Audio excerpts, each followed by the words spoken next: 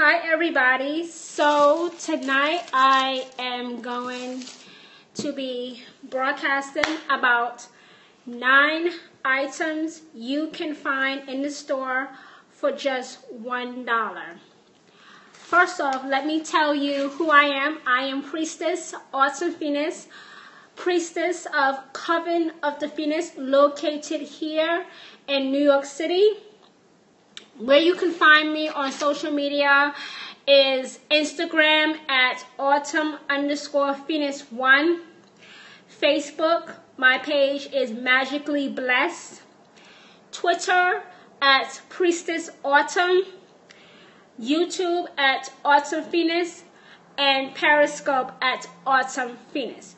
When you start doing witchcraft, you don't need a whole lot of money. You don't have to buy out the witch shop down the block because those items cost a lot of money and you might not have the funds to pay for it. And yes, they do charge tax, especially if you live in New York City, and you know our taxes here are quite high. So you have to stick within your budget. Only buy what you can afford. Only buy what you actually need. Just because a witch has a quote-unquote authentic cauldron that costs $50 does not mean that you need one too, especially if you can't afford it. You can just use a pot in your house. And the pot will probably cost the same amount of money, $50. And the cauldrons that they do sell at witch shops are small. But the larger the cauldrons are, the more expensive they are. I saw one cauldron in a witch shop in Manhattan that was $150. But it was enormous. It was about the size of a microwave. But because of its size, that's why it costs so much money. So if you can't afford to spend $150, then don't spend $150. If you can't pay your bills for the rest of the month, don't buy that crystal that is gorgeous. Don't buy that emerald. Don't buy that jade. Don't buy that diamond. Especially at a witch shop. Actually, diamonds, jade, emerald, and rubies, they cost more in a witch shop than they do in a jewelry store, because the owners of those witch shops knows that you need it. Thank you. They know that you need it, so that's why they jack up the prices. There's a witch shop here in Manhattan on 14th Street. It's a hard name to pronounce, but I'll get back to you on what the name is. But they do sell tiny pieces of emerald. Emerald is a beautiful gem. It's gorgeous. And they have like pieces of the gem for like maybe $5 or $10. And the largest piece they have is $565. Emerald is a rare gem. So the owners are going to charge what it's worth, and that type of gem, emerald, ruby, diamond, pink quartz crystals, yeah, it's quite a bit of money. So if you can't afford it, you can just stick with a clear quartz crystal. A clear quartz crystal can take the place of any crystal that you might not have.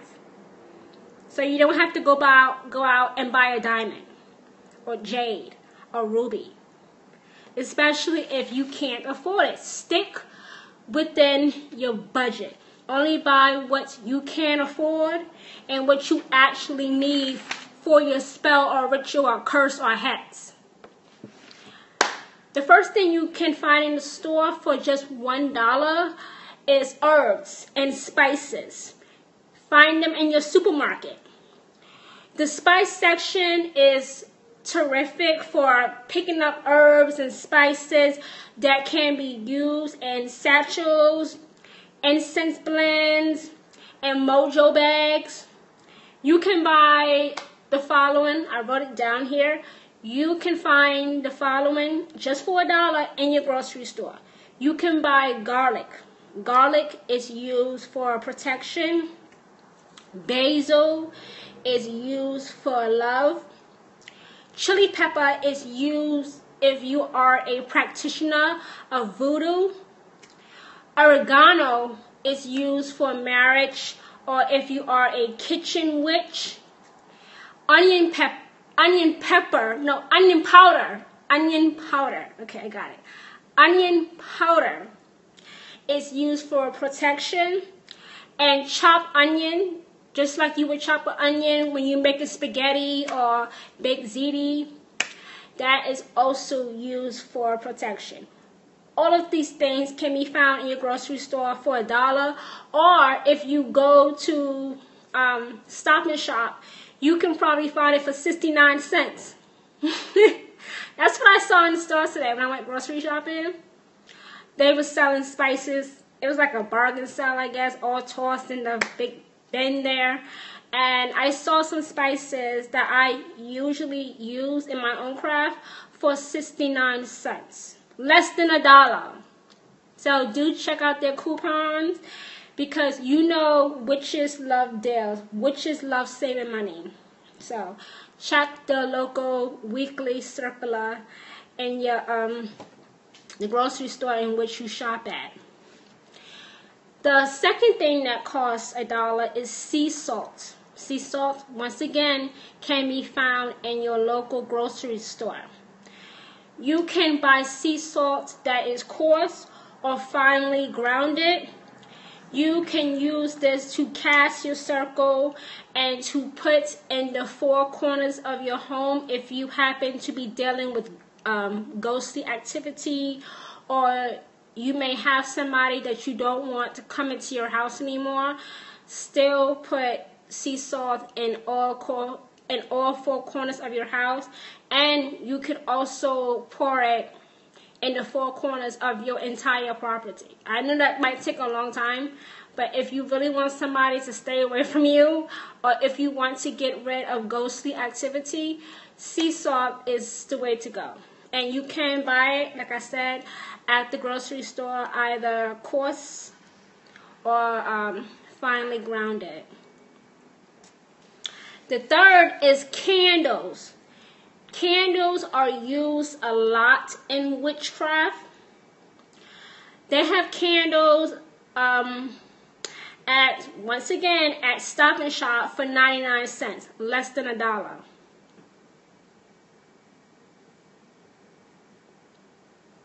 No, I haven't. That's probably a spell, but no, I haven't heard of that. Candles. Tea light candles, pillar candles, jar candles, even the Yankee candles, you can use that too, as long as the color reflects your intent. Of course, Yankee candles cost like $15. But the only reason why I buy Yankee candles is because I like the smell of them, and it really is true to the smell that it says, like, I don't know, lavender. I love lavender. So I would probably buy a Yankee candle at Marshall's or Target or CVS just to treat myself. Not because I'm actually going to use it in the craft, but just because I like the scents that they have. But tea light candles are $1. Pillar candles are maybe $1.59. $2 at the most.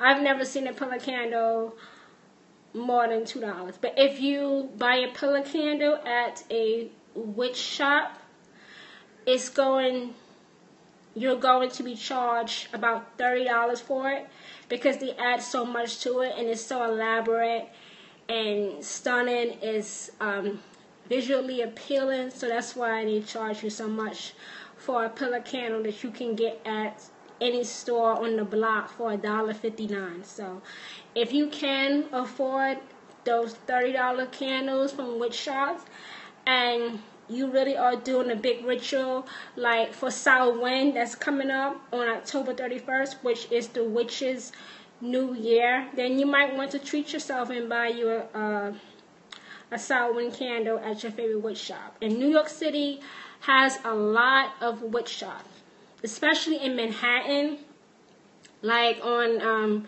in Greenwich Village. Am I even saying that right? Greenwich Village, whatever. It's fucking in Manhattan. That's where it's at. It's in Manhattan. And they do charge you more now because it's October and a lot of people want to do divination and cast spells and hexes and curses for their enemies and to bring prosperity, abundance, financial freedom, debt-free, cars, houses, relationships. So the prices are a little bit higher in October. They have all of them basically. And when you use a candle, when you buy one of those dollar candles, you can choose to carve symbols that relate to your intent.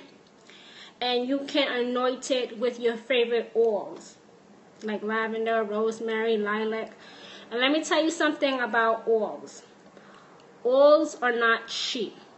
Pure lavender is not cheap. It's about $20 to $35. It's not easy to make oil. It is time consuming, so that's why the price is so high. But if you don't have a essential oil, you can use olive oil or vegetable oil as a substitute. Olive oil is about $3.99. Vegetable oil, $4.99. So choose wisely, because essential oils are not cheap. And when you go to a witch shop, or if you buy it online, they are always going to overcharge you. Always. Even though they're charging the price for what it's worth, they're going to jack up the tax. So instead of it being $35, you might end up paying $41. Because they know that you need it. So that's why they overcharge you. That's why it's so important as a witch to know how to make your own stuff. I showed my coven a few months ago how to make their own essential oils at home. So they don't have to go to the witch shops and get ripped off basically, when they can just pop themselves in the kitchen and, make it themselves. So that's a little fact about essential oils, and two substitutes if you don't have it, which is olive oil or vegetable oil. And the vegetable oil does not have to be name brand. It's all the same. Okay? All vegetable oil is the same. It's either made from vegetables or it's not. Your body doesn't know the difference. Okay? Especially when you're doing witchcraft. If you're just using a cheap vegetable oil just for witchcraft, it doesn't matter what the brand is. It does not have to be name brand. The fifth thing that you can buy for $1 is seasonal decor. Now, I've just said that we have Samhain coming up on October 31st. If you go to Family Dollar or go to the Dollar Tree, you have everything you need to put on your altar for our largest celebration on our Wicked Will. Just for $1. Well, if you go to the Dollar Tree store, it is $1, but they charge you like 8 cents tax. But who doesn't have 8 cents? Just 8 cents. So you can buy all of your altar decor for every season that we celebrate for just $1. You don't have to, like right now, if you go to Target, they have their Halloween stuff out. If you go to Party City, they have their Halloween stuff out. If you go to a store in Lower Manhattan, I believe it's called Halloween Adventures, they have their stuff out all year round. It's going to cost you so much money. So instead of you paying $1 for a Halloween / Samhain tablecloth. If you go to Party City, they're going to charge you $5.99 for the same shit. Why the hell am I paying $5.99 when I can get the exact thing at the Dollar Tree store for $1.08 tax? It's the same shit. You're not getting $4 out of me. It's not going to happen. When I can get it the same shit for like $4 less. It's not happening. So I know that a lot of witches love to decorate their altar, especially for Samhain. You can't get no bigger holiday than that. So just take yourself to the Dollar Tree store. Dollar Tree store closest to me is running out of decor for Halloween because people buy it because it's so cheap. So if you have a Family Dollar store near you, then go there and pick up your stuff for just $1. The fifth thing you can buy for $1 is incense. Once again, if you go to a witch shop to buy incense, it's not going to be no damn $1. It's not $1. It's about $7 or $8 because they make it by hand. Yes, you can make your own incense. I have to show my coven how to do that as well, how to make their own incense. I haven't done that yet, but I'm going to get to it shortly. You can go to the incense store you can go to like $1.99 store and buy incense for $1. The only drawback to that is their incense at the 99-cent store. The scent is not as strong as it would be if you actually brought it from a witch shop. The good thing is that since it's not so strong, it won't linger in the house. You won't have so much smoke. So if you live in a house and you're not yet out of the broom closet and you don't want anybody to know yet that you are a witch, you can just buy these 99-cent incense because the smoke does not last and the scent does not last either. So your roommate, your parents won't mistakenly think that you're smoking drugs, smoking weed, because the smoke does not last. And another good thing about the 99-cent incense is because the smoke doesn't last so long, your fire alarm in the house won't be going off. And also when you are burning things for rituals or spells or hexes or curses, you might want to take your fire alarm down so it won't be going off and you won't have that distraction of having to go move the smoke away from your fire alarm or having to take it down.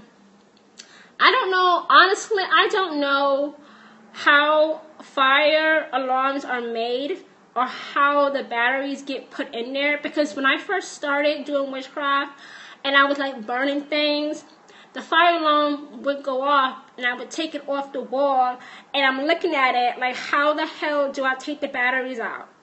And I had no choice but to literally throw it against the wall and just smash it, just break it so it can stop that annoying sound that you could probably hear in the next damn galaxy. I had no choice. I had to throw it against the wall to make it stop going off because I couldn't figure out how to open it from the back. I think you needed like freaking a screwdriver. It came with batteries, so it wasn't like I put them in myself and could not get them out. So it kept going off, and eventually I was annoyed with that, so I just threw it against the wall and it broke, and that was the end of that.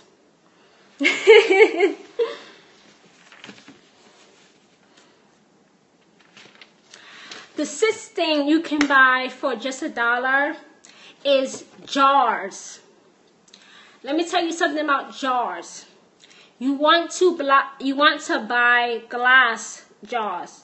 Do not buy plastic jars because you get mold, and mold eats away at the herbs or any brews that you have in it, and it will eventually start to smell funky, and you'll have to throw the whole thing away. It won't work towards your magical goal.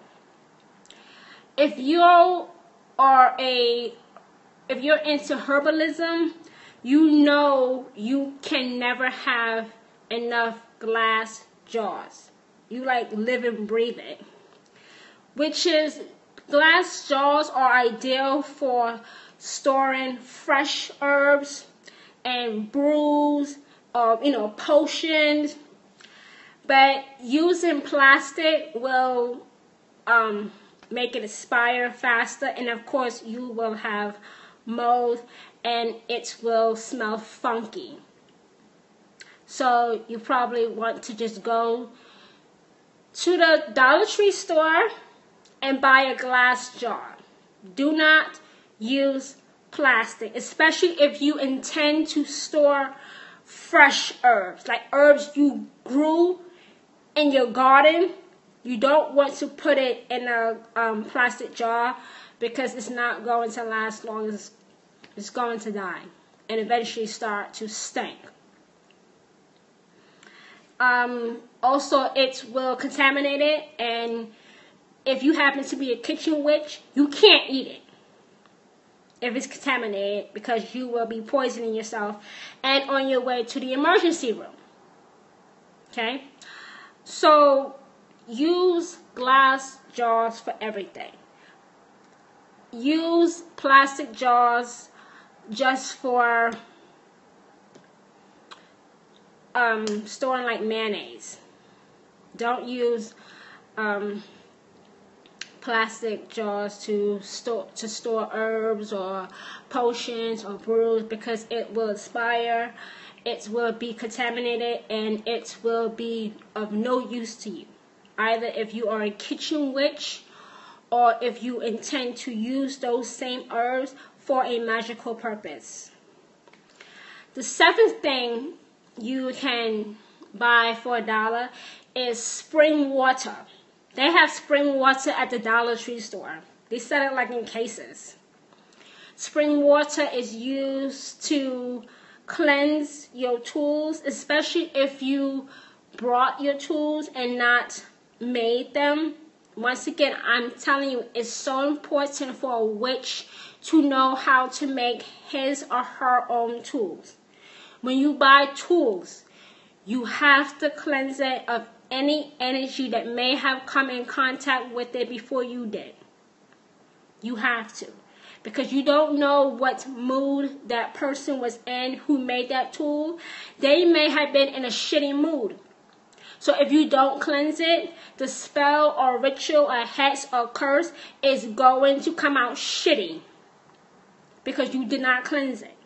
So you would cleanse your ritual knife, your wand, your chalice, any jewelry that you might be wearing when you're at your altar. But you have to cleanse your tools if you are buying them, because you don't want nobody else's energy attached to it. You want nobody's energy on it but your own. That's why witches get so pissed off when somebody touches their stuff on their altar. They become enraged, and rightfully so. Don't touch people's shit. If it's not yours, leave it alone. Mind your business. Don't even look at it. Don't even look at it. Mind your business. Just walk past it as though it is invisible. Don't touch people's shit. Especially a witch's, because they will fuck you up. Don't touch people's shit. Keep your hands to yourself. Don't even look at it. The eighth thing you can buy is small bowls, dishes, and trays to put on your altar as a offering to any god, goddess that you may worship. And to store any type of oils too. When it comes to essential oils can last up to, no, it does last up to a year. So make sure that you, when you get essential oils, or if you make your own essential oils, make sure that you write the date down that you got it, because it will only last a year. Especially if it is pure essential oils, it will only last a year before it contaminates. And contaminated essential oil will not work towards your magical goal. And also, when it comes to essential oils, make sure that you are not allergic. I do not recommend that you put essential oils on your body. So when you are working with them, wear gloves. Wear thick plastic gloves, especially if you have an allergy towards them.